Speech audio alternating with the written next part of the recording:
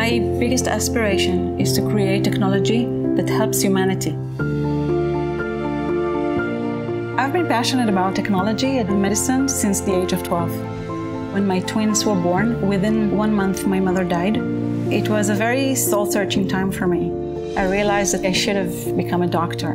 But in Israel you can't get into the medicine school after a certain age, so it was too late for me. When Microsoft got into the healthcare space, I had to be part of it. I was working in my regular job, and nights and weekends, I laid the foundation to create a team that drives health AI technology. When coronavirus hit, we saw there were many frontline healthcare organizations overwhelmed all around the world. We worked to power the COVID-19 symptom checker that could help people assess themselves and relieve the burden of the healthcare workers. Within just 3 months, we've powered more than 1,700 healthcare bot instances in 23 different countries.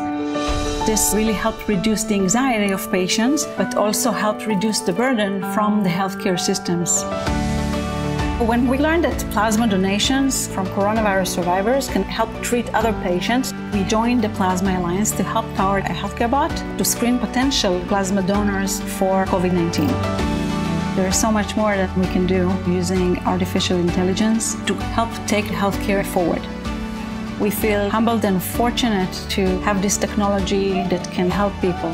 I don't know if we've actually saved lives, but if we've helped even one person, I'll be happy.